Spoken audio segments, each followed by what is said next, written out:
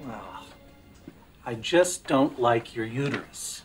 Don't get me wrong, your eggs are in great shape, but you have a T-shaped uterus, and that combined with your advanced maternal age, it's preventing proper implantation. Why do I have this T-shaped uterus? Well, probably has something to do with medication that was given to your mother when she was pregnant with you. We used a lot of drugs back in the 70s, which we now know can cause infertility. Infertility?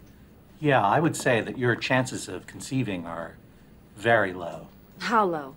Well, I don't want to assign a number to it. What would you assign it? A color? A nickname? A locker? Okay. 1 in a million? I just don't like you. Don't say that again.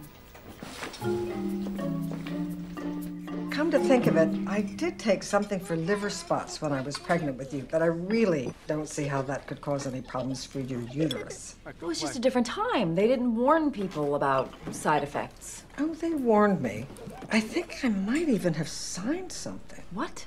Kate, I was 30 years old. I was starting to get liver spots. Liver spots. I just hope you put this baby mania to rest. It's not mania. How many times have you tried now? 3? 9. The last 2 were in vitro. Have you considered adoption?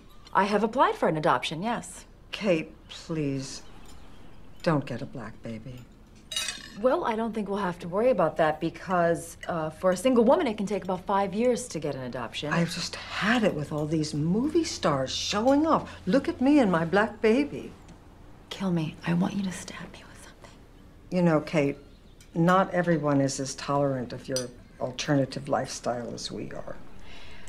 Being single is not an alternative lifestyle. It is when you're 37.